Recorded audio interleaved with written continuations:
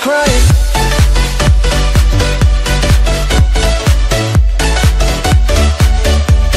Whether you're listening to some tunes or watching your favorite shows, sound can be a huge component of your enjoyment. That's why you should invest in a good sound system. Well, in this video, we break down the top 5 best soundbars on the market this year based on price versus performance and situations they will be used in. We'll be taking a look at products in every budget range, so regardless of whether you've got a few bucks to spare and want the best value or are looking for the best of the best, we'll have an option for you. So if you're interested in finding out which soundbar will be best for you, stay tuned. As always, all the links to all the products mentioned in this video will be in the description down below. We also update the description down below with links to find the best price on each product. So for the most up-to-date information along with updated prices, be sure to check out the description. The products mentioned in this video are in no exact order, so be sure to stay tuned till the end so you don't miss anything. Fifth on our list is Samsung WH-MS650/ZA. To start with, let's talk about the dimensions of this product. The speaker is almost 42 inches wide and just over 3 inches high and 5 inches deep. This is the familiar shape soundbars are famous for.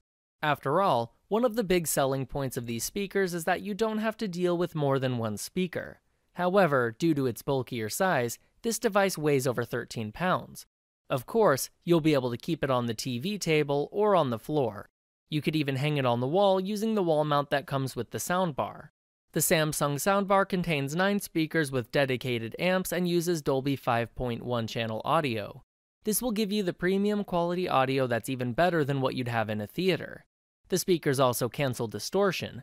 That's exactly what you'll need if you want to improve the audio on a cheap television.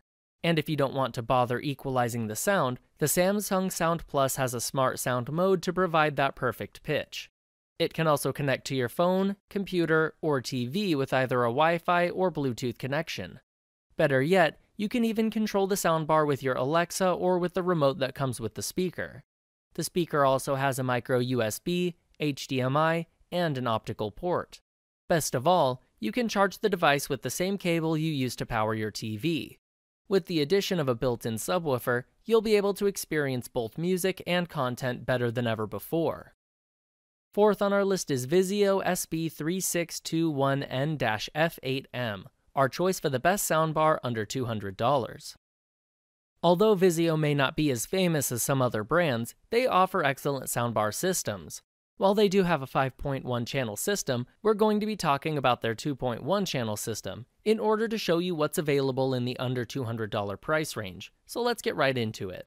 This soundbar is 36 inches wide, 2 inches tall, and 3 inches deep, so slightly smaller than the previous device. It's also substantially lighter at only 4.6 pounds, although that's both a good and a bad thing. Still, some of that weight is off because the soundbar comes with a 5.4-inch wireless subwoofer, a small device that only projects bass frequencies. Just set it on the floor in front of the TV and feel the ground shake underneath you.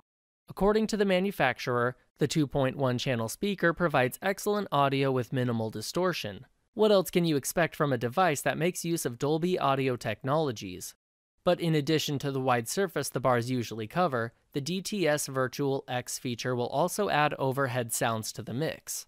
As always, you'll be able to control the soundbar from your phone, tablet, or laptop via Bluetooth.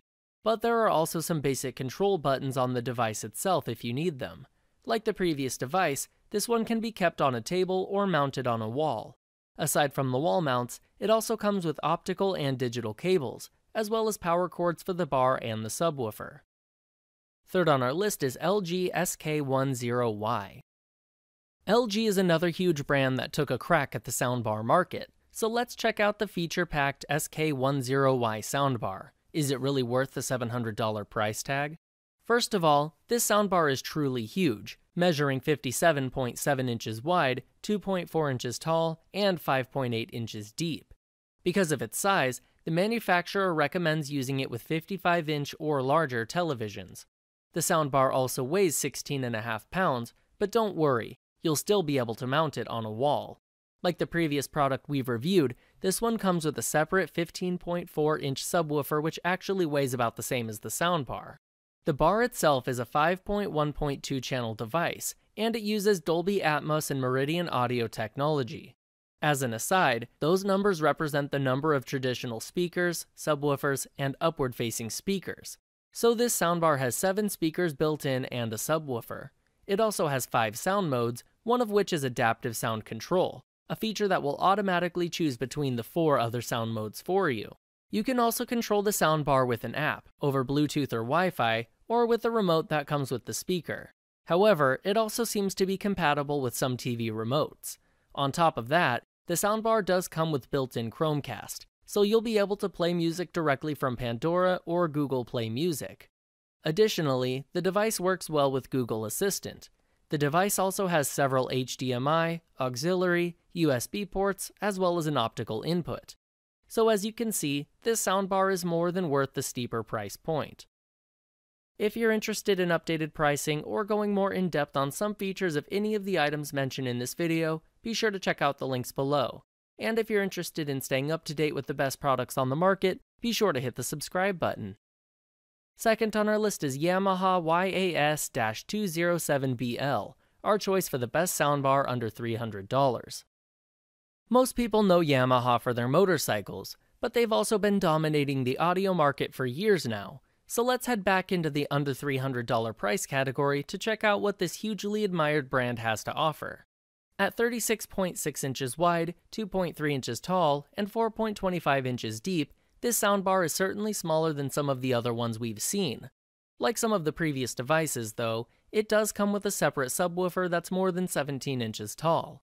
While the soundbar only weighs about 6 pounds, the subwoofer is actually closer to 17.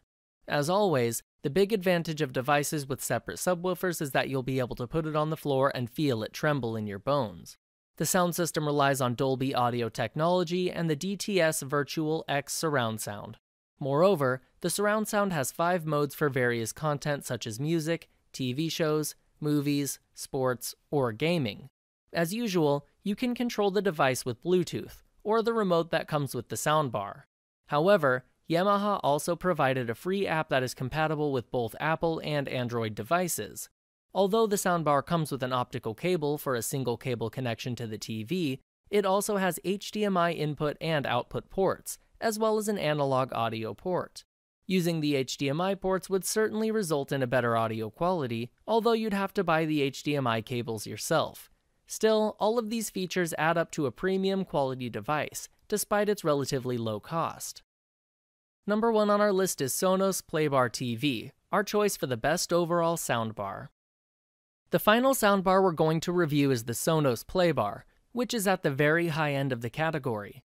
In fact, it can cost anywhere between $600 and $1,650, depending on the features you choose, so let's see how the manufacturer justifies the price. To begin with, the Playbar is 35 inches wide, 5.5 inches tall, and 3.35 inches deep. It also weighs in at almost 12 pounds, making it neither the heaviest nor the lightest device we've seen.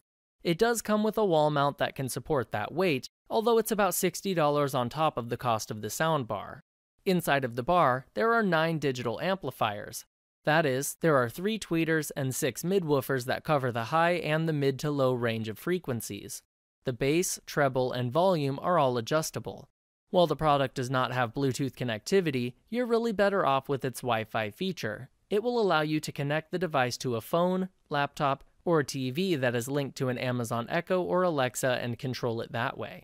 The Playbar is easily connected to the TV with 2 cords, a power cable and an optical audio cable. Aside from those 2 ports, there are also 2 more Ethernet ports on the device. Although the Playbar is splendid on its own, the manufacturer recommends buying 2 Play 1 speakers and 1 subwoofer to go along with it. That kind of setup should give you a true 5.1 channel surround sound experience, although it would cost about $1,700 in total. On its own, the Playbar costs about $900 on the official site. However, you can get it for $600 if you know where to look. Alright guys, that is all for this video. Hope you guys liked the video. If you guys did, please go ahead and give it a like. If you're new to the channel and you like the video, consider subscribing. We do our best to keep you up to date with the best products on the market right now, so if you want to know what the best gear out there is, go ahead and hit that subscribe button. Be sure to check out the description for links to find the most up-to-date pricing on all the products mentioned in this video.